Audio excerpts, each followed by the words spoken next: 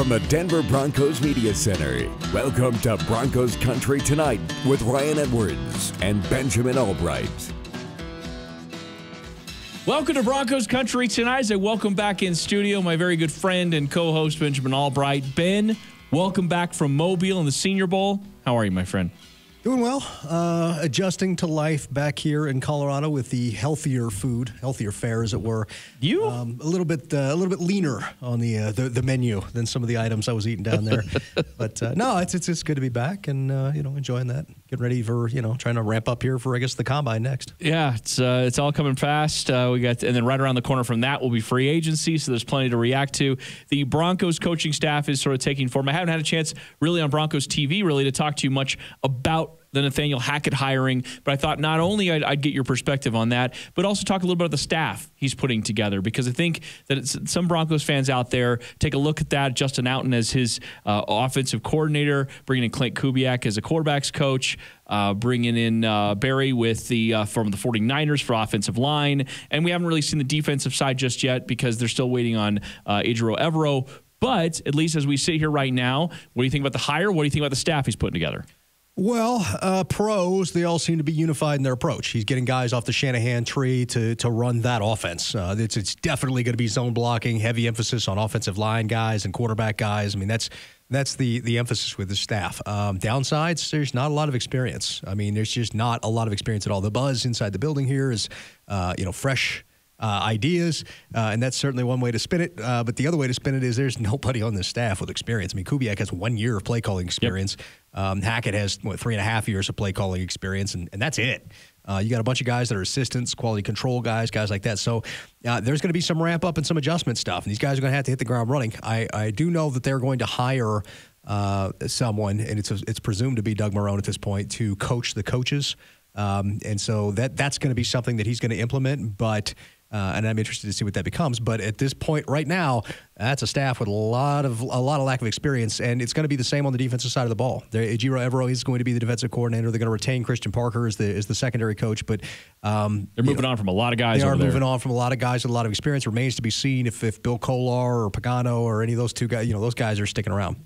Yeah. So I could see where they will say it like that as a fresh perspective. And I've said kind of on the radio show for a little while that as far as I'm concerned, I want him to bring in guys that he wants to work with, right? I mean, we've seen the other side of that when the organization says, no, we want you to work with these people. It doesn't work out. And then it's wasted seasons, maybe multiple seasons of trying to get on the same page. Bring in people you want to work with. That doesn't mean it's going to work. I'm just saying I understand the concept of it. And at least I think from a relationship building standpoint between George Paton and Nathaniel Hackett, I think it's actually a good idea. Yeah, you do want guys you're comfortable with. You do want guys, as far as that goes. But there is a point. There's a fine line between hiring your buddies and hiring a collegial work environment. And so you've got to figure out which one that is. Josh McDaniels hired his buddies. Hired a guy that had no experience whatsoever to be the video guy. That's what got him busted doing Gary Kubiak also hired his buddies, and 6 years ago. I was going to say, but that was my other example. That went the other direction. So there's a fine line between the two. You have to you need to hire qualified people, and that's, I think, where I get a little hot under the collar, because I'm like, how do you know? Yeah. In this case, there's just not a lot of experience. Well, and so teaching the scheme, see, that's where I think that this a lot of comes down to is, okay, you have an idea of what you want your coaching staff to do. And by the way, the coaching the coaches thing, Peter King actually wrote a little bit about that. So I was wondering when you mentioned Marrone, because he didn't really name a name, he just sort of talked about coaching the coaches. Yeah, that's right. They're in negotiation. We'll see if that comes through. It may or may not. But that's one of the things that's expected. But again, working on the scheme, like getting guys in there that will teach what you want them to teach, and they have a unified vision. Again, I understand these are all cliche and synergy and all that stuff. Like, I get it. But I'm just saying, that's what I think needs to be reemphasized here is we're not bringing in somebody else to challenge the coach. Now, again, there's a healthy amount of that. And for Gary Kubiak's sake, he's had checks and balances before in the room for him. So that's the one thing for me that I get pushback is there isn't really anybody to push back in the room to tell Nathaniel Hackett, hey, maybe we should try to do it this way. Because a lot of these guys, again, this is their first opportunity to do anything like this. Right. So, I mean, that's another thing that can go both ways. It's one of those things where you don't have a Machiavellian pursuit of a head coach like McCoy with Vance Joseph, right? Versus like we saw with the Browns when Hugh Jackson was there, right? And Ty Haley and all that. Yeah, you don't have people knife at you because they don't know to do that at this point. But on the other hand, you don't have people to sit in there, and it's not like X's and O's in the scheme. That's 30% of it. Like the whale in the room is the process and procedures on game day. Relaying the calls and getting them in on time, getting the personnel groupings in on time for people that have never been responsible for doing that.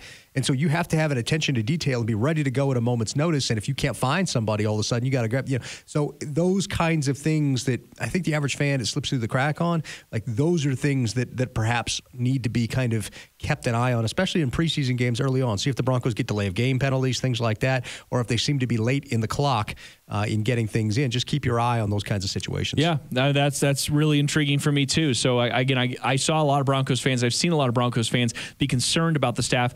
And I just say, first of all, just because they're a name necessarily doesn't necessarily mean it's the right fit. And so I'm not acknowledging or saying that you're wrong or that the coaching staff that Nathaniel Hackett's putting together is the perfect coaching staff. Look, I like guys like Mike McDaniel that ended up getting the job with the Dolphins. I liked plenty of other coordinators that could have been brought in, but in the end, you have to bring in the guys that you think will get the job done. And I think cautious optimism is the best way to approach this and see if this plan works. Yeah, I'm looking forward to seeing it in OTAs and training camps and kind of seeing where these guys are. It's going to be energetic, we know that, but in the end, how far does that go versus what you can't just be the energy guy. Yeah. At the end of the day, you've got to have the other legs to stand on, or you don't form a tripod. And what was the overall message you heard out in Mobile at the Senior Bowl as regards to the coaching staff and what the Broncos have done hiring Nathaniel Hackett? Because again, it was the first coach hired in this entire group of coaches. I mean, Matt Eberflus was right behind it, but you understand my point. Like, this all kind of happened right there. What are they saying out in Mobile about this one? Well, there's kind of two different veins of response. Everybody loves Nathaniel Hackett as far as he's a nice guy. So there's that. Yeah, he's a great dude. He's a great dude. He's a great guy. You're going to like him as a person. And I'm like, okay, but what about him as a coach? And that's where it started. You started to get the look downs and the shuffle a little bit. There were several questions about, well, why did you fire Vic Fangio to hire? Why didn't you just get him a good offensive coordinator and a good quarterback?